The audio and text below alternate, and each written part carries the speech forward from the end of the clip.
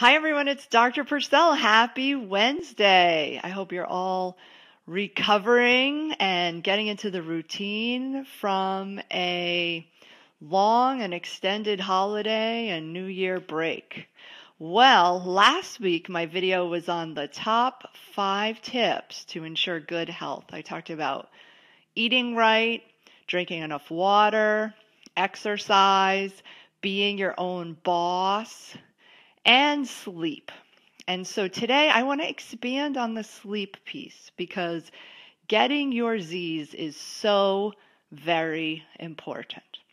And really, as humans, we are unique because only we use sleep for restoring mind, body, and spirit. And modern life can really throw a monkey wrench into natural sleep cycles for us. So 30% of Americans get 7 hours of sleep or less each night. And if we're talking about single moms, that number goes up to a whopping 47%. So that's right. Almost half of all single moms are getting 7 hours or less of sleep each night. So what is good sleep? Good sleep is uninterrupted, where you sleep restfully through the whole night. And there are extended periods of dream sleep so that you're actively dreaming. And the benefits of sleep include sharp mental focus, feeling really fresh in your mind, abundant energy. It looks like I am sideways. Let's see if we could change this a little bit. That's what the folks are saying. But now I'm going to have to hold this camera. It might be a little wobbly, but feeling fresh in your mind for good sleep, positive moods, and being consistently alert. And I know that some of you are thinking, oh my goodness, like, what if I could actually feel like that on a regular basis? Well, my answer to you is that you can. And it's, when you are sleeping regularly, you get to reap all of these amazing benefits. So good sleep is also connected to hormonal rhythms and helps regulate appetite. And this is a really important point because inadequate sleep can lead to increased appetite, which means you actually eat more, and a higher BMI, which stands for body mass index. So people who go to bed regularly after midnight have a higher BMI than people who don't. Yeah, think about that. So I briefly mentioned this little mantra in my live broadcast last week, and I want to say it again. So what I say is down with the chickens, up with the roosters. And I didn't just pull that out of thin air. Actually, it's based in science, and it's based in the science called the circadian rhythm. And I want to talk to you a little bit about what the circadian rhythm is today so that you understand why I'm suggesting the health tips at the end of this live chat and why they work so well. So the circadian rhythm that our bodies are programmed to follow is based on light. So in the early morning hours of dawn, our brain senses the light frequencies that are coming with the rising sun and starts to secrete certain hormones. It's secreting cortisol, serotonin to help us wake up and feel refreshed and get going with our day.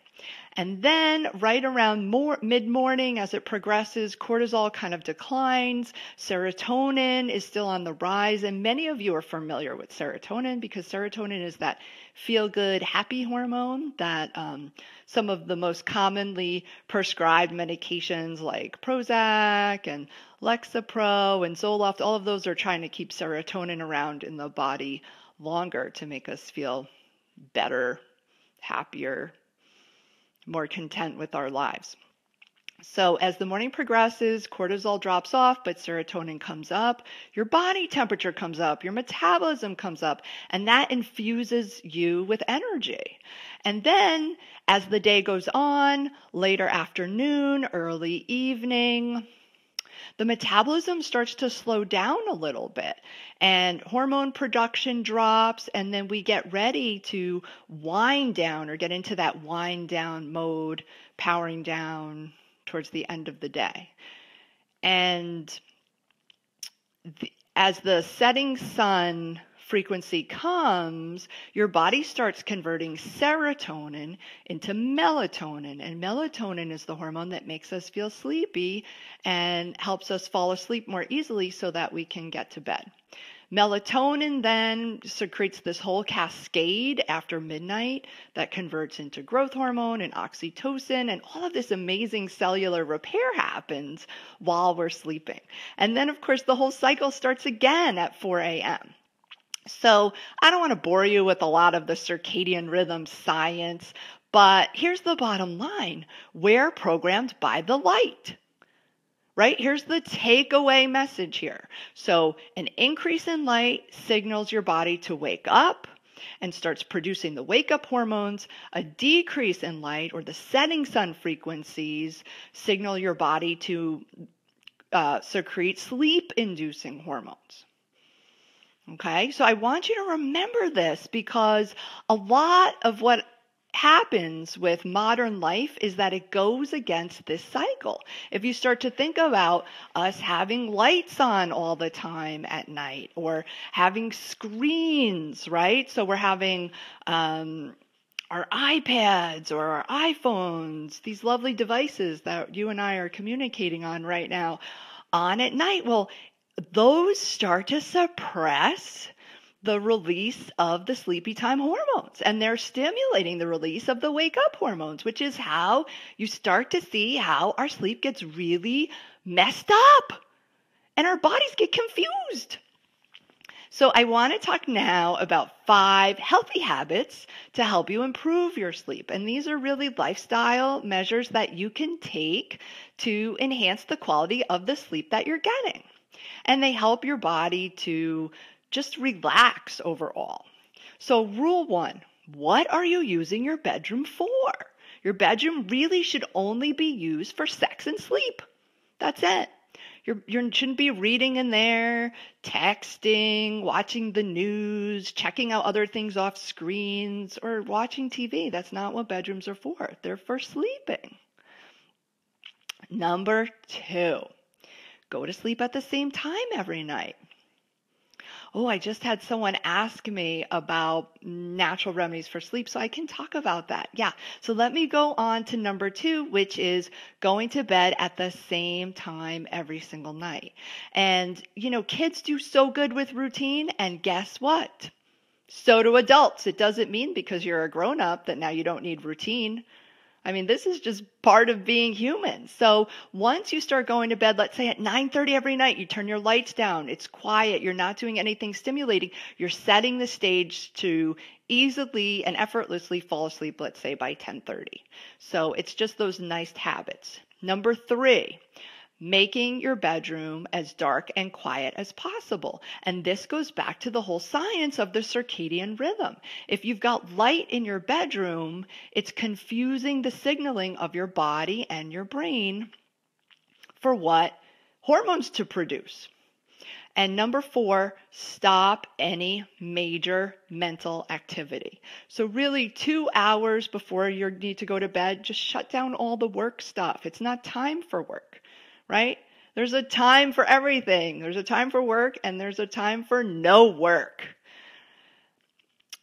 Because you want to send the message to your body that it's time to relax. So like watching the news, if you know that politics and news and terrible things upset you, disturb you, give you bad dreams, it's not a good idea to watch those things or get involved with them right before your sleep time. But some really good things to do would be meditation. I'm a big fan. There's lots of sleep-invoking meditations, things to help relax the body and mind, deep breathing exercises, some gentle stretching, some restorative poses.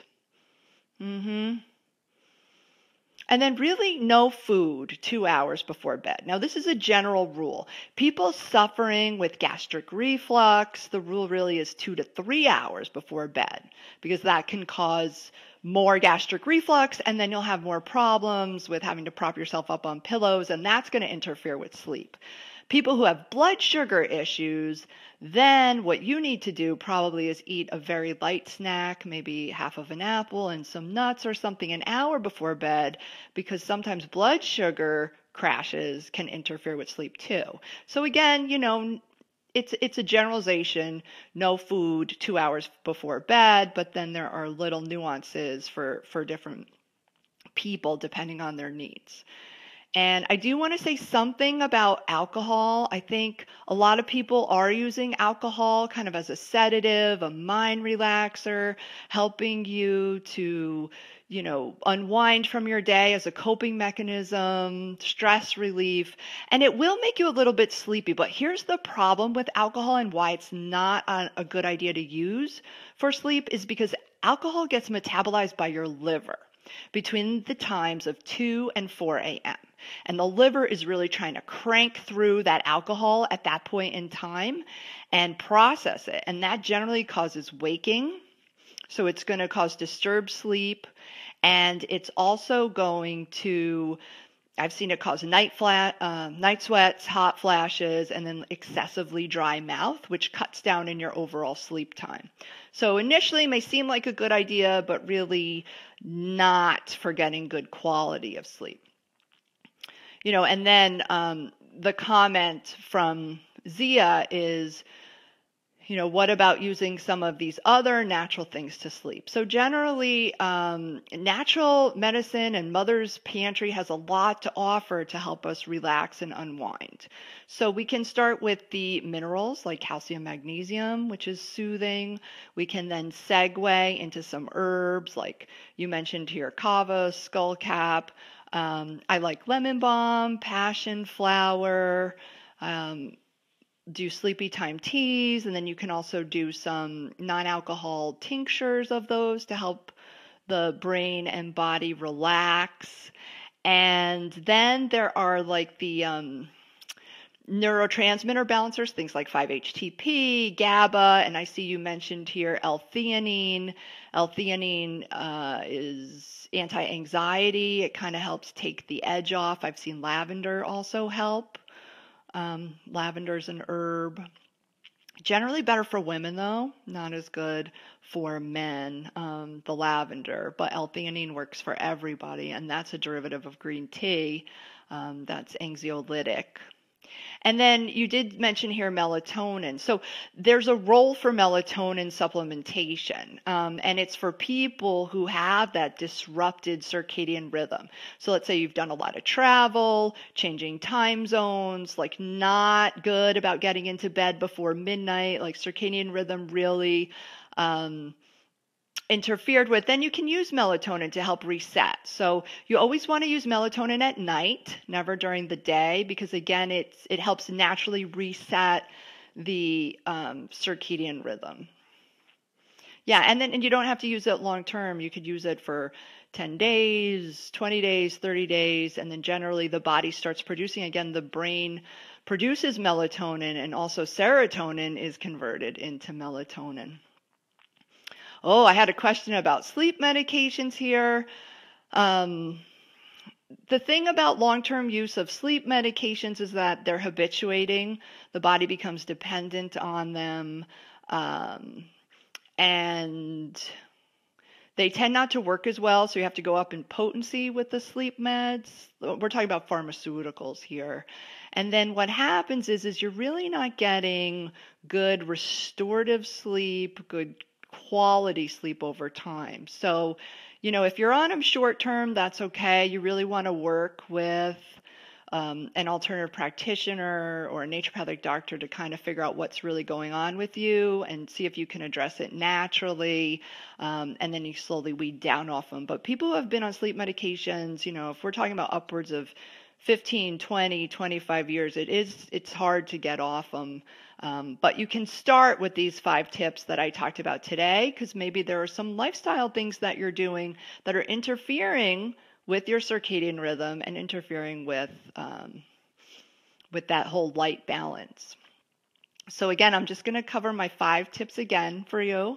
So set your bedroom aside for sex and sleeping, and that's it. Tip number 1. 2, go to bed at the same time every single night. 3, make your bedroom as dark and quiet as possible. 4, shut off the mind motor. No more mental wheel going there. Turn it off. Help yourself by, not exposing yourself to anything stimulating that triggers it to go. And then no food 2 hours before bedtime. Yeah, you're so welcome, everyone, for the tips. I'm glad that you stopped by today. I'll be here next Wednesday. I'm committed to sharing tips that I know work and tips that I use with you, so that slowly over time you will start to hear my voice in your ears, and we can all start making small changes and get you on the path to better health.